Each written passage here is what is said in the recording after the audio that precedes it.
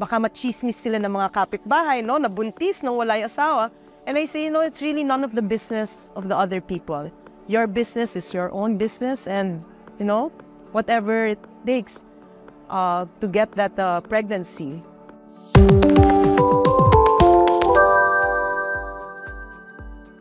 Hi, I'm Dr. Margaret Joyce Cristi-Limson. People call me Dr. Limson, and I am from Manila. I am an Ob-Gyn specializing in reproductive medicine, minimally invasive surgery. Infertility is the inability to conceive despite regular intercourse in patients and couples who are not using any form of contraception. Okay, so usually we would define a couple as being infertile if they have been trying for at least 1 year.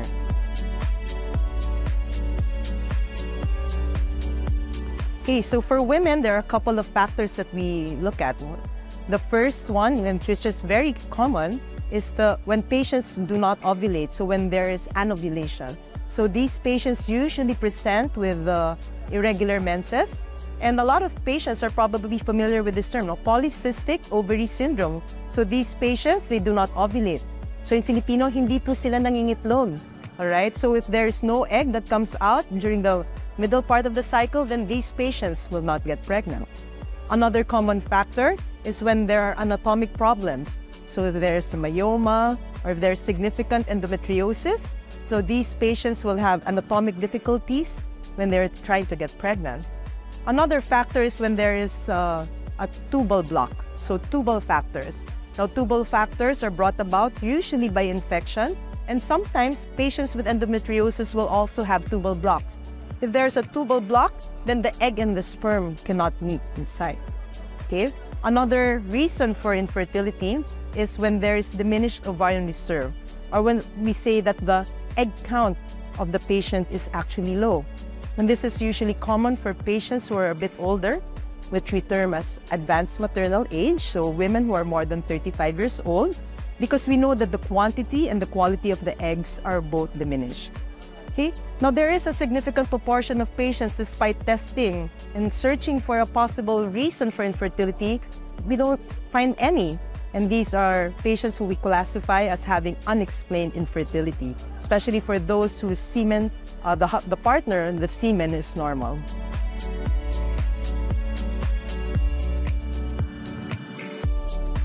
A healthy lifestyle will definitely be always beneficial for a patient, not just for fertility, but for overall health.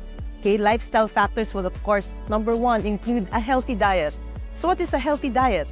Okay, so for fertility, we ask the patients to shy away from highly processed food, okay?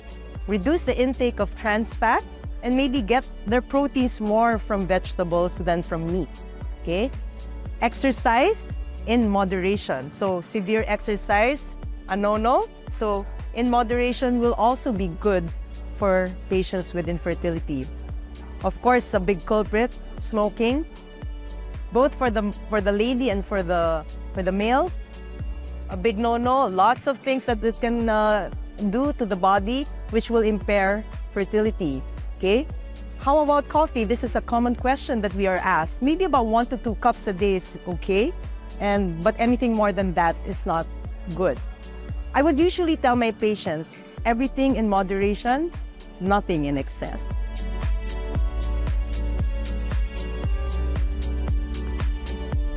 A lot of our patients are actually partners of overseas OFWs. So the husband is usually out of the country for long periods of time. So let's say the couple has been together for 5 to 10 years, but when you start interviewing them, then you find out that they're only together maybe 2 to 3 months in a year.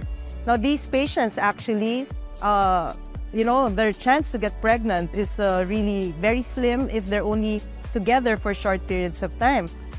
One thing that I am able to educate them, to teach them or to tell them about is that they can actually freeze sperm here in the Philippines.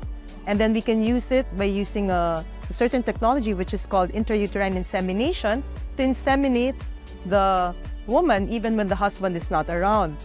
Now, I know medyo baka machismis sila ng mga kapitbahay, no, na buntis nung wala yung asawa. And I say, you know, it's really none of the business of the other people. Your business is your own business, and, you know, whatever it takes to get that pregnancy. Another thing, there are patients who are a bit older. There are patients who are a bit older and a lot of infertility factors who cannot get pregnant. I tell them that family is how you define it, okay? Family is how you define it. And if you cannot get pregnant using your own biologic egg and sperm, then we will, of course, adoption is also something that is an option as long as it's acceptable to the couple. Now, in terms of myths, no, they dance obando. I tell them, you know, also concentrate on being intimate with your husband, with your partner. Okay, a lot of patients, they will say that they are so busy that they do not have time to actually be intimate with their partner. And this is important. How regular is regular intercourse? We would say intercourse about 2 to 3 times in a week should be good. But if you always set aside, how can a couple get pregnant, right? So timing is also important, okay? Find time for each other. We also do see some patients who are really trying to get pregnant even when they are not yet classified as being infertile. Meaning in less than 1 year, they just got married, they're quite young. And they say, Doktora, gusto ko na magbuntis, and I think I need to have some workup done. I tell them, you know, enjoy the journey to get there, okay? About 87% of couples will get pregnant in 1 year, okay? So there's a high likelihood that you will be part of this statistic, okay? And the chance to get pregnant in 1 month is actually just really 20%. So it's really a try and try and try thing. And I tell them, you don't want to be stressed out with having to conceive. I tell them that infertility treatment actually removes the romance from lovemaking, okay? So I tell them to enjoy the journey, and hopefully they will not need any treatment or any investigations for infertility. So in countries that are very industrialized and advanced, let's take a look at Singapore, where the priority is career, women will start a family at a later age. And a very important prognostic factor for fertility, and it is actually the #1 prognostic factor, is actually the woman's age. When a woman hits 35, both the quantity and the quality of eggs start declining, and the chance of pregnancy starts going down. So if you wait, the longer you wait, then the chance of pregnancy becomes a bit slimmer. The ovarian reserve, or how much eggs or how much money you have in your bank, starts going down. And this is reversible. There's nothing we can do about that. The use of contraceptive pills is not only for contraception. Okay? We sometimes use this for other gynecologic problems, such as for patients who have abnormal menses, heavy bleeding, and the like. Now, people do ask us, Doctor, I don't want to take pills because it might actually decrease my chance or the likelihood of me getting pregnant in the future. Tell them this is not true, okay? When you're taking the pill, then you are not fertile. But once you stop it, whatever your baseline state comes back.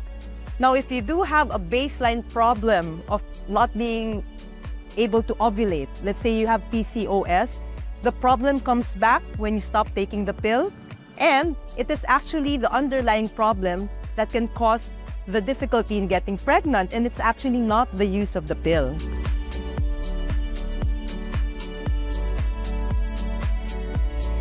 For infertility, the treatment will of course depend on the cost. A common medication that we will give is what I would call the fertility pill. So it is clomiphene or letrozole, okay?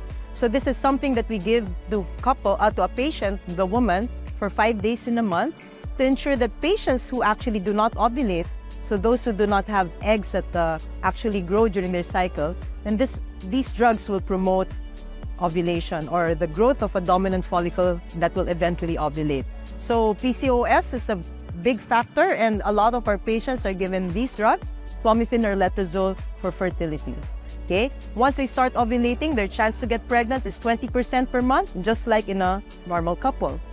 Okay? Another treatment will be, of course, artificial insemination.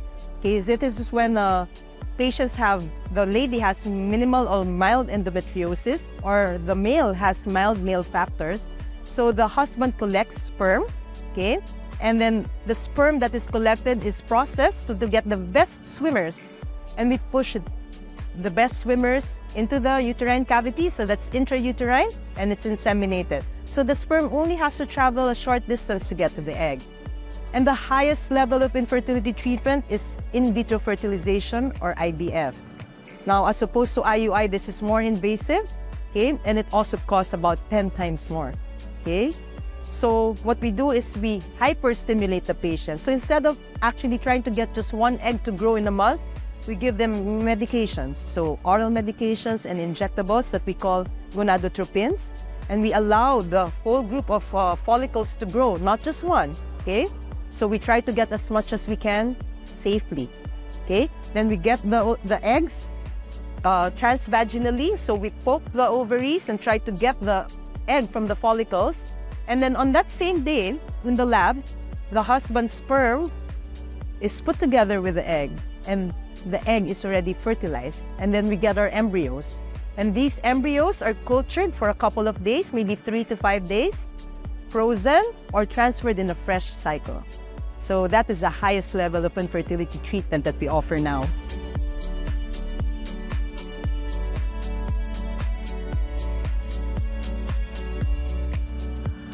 Okay, success will really depend on a lot of factors, okay? So the first factor, again, is a woman's age. So a younger a woman is, generally, because she has a better egg count and a better quality of eggs, and we expect better yield and better outcomes with these couples.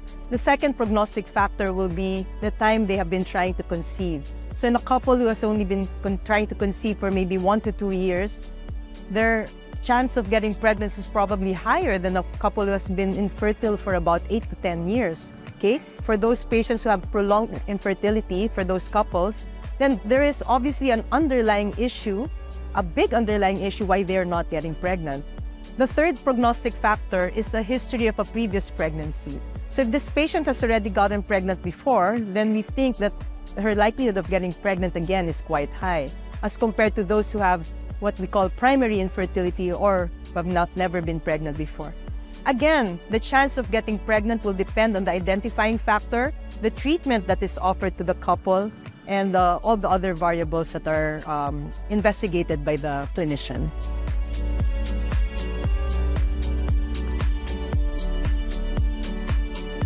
Some of the associated side effects with intake of the medications, the oral medications, and the injectables used for fertility treatment will include nausea, vomiting, okay, bloatedness, headache, okay, and some mood changes, okay? So husbands beware, okay?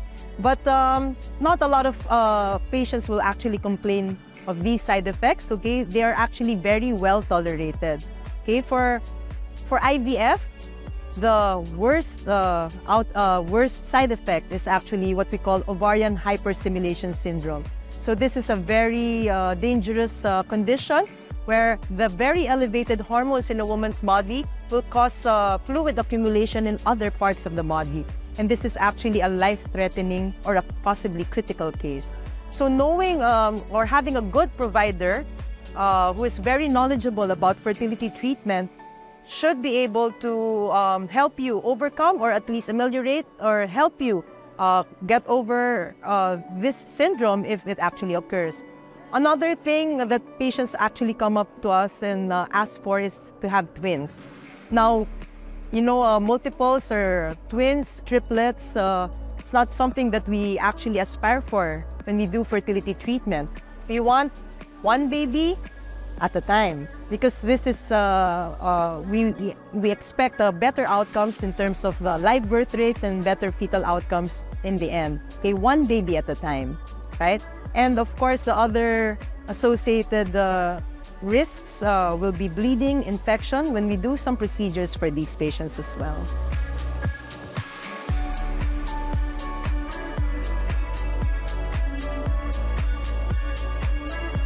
Best advice, okay, we go back to being healthy. Being healthy. Leading a healthy lifestyle is, of course, very, very important. Of course, choosing a doctor that will be able to help you, someone who is knowledgeable about infertility, will be very important. If a couple has been trying for 1 year, we recommend do not delay. Seek consult with your infertility doctor. In patients who have known infertility factors such as endometriosis, irregular menses, PCOS, patients who have already undergone ovarian surgery, or maybe even those who already underwent chemotherapy or radiotherapy, it would be best to seek consult even earlier, maybe as early as about 3 to 6 months when they're trying to conceive. We do our best to help these patients, okay? But we can only do so much depending on the state and what it is that they can give us, how many eggs they have to give, and then we are able to work with what we have.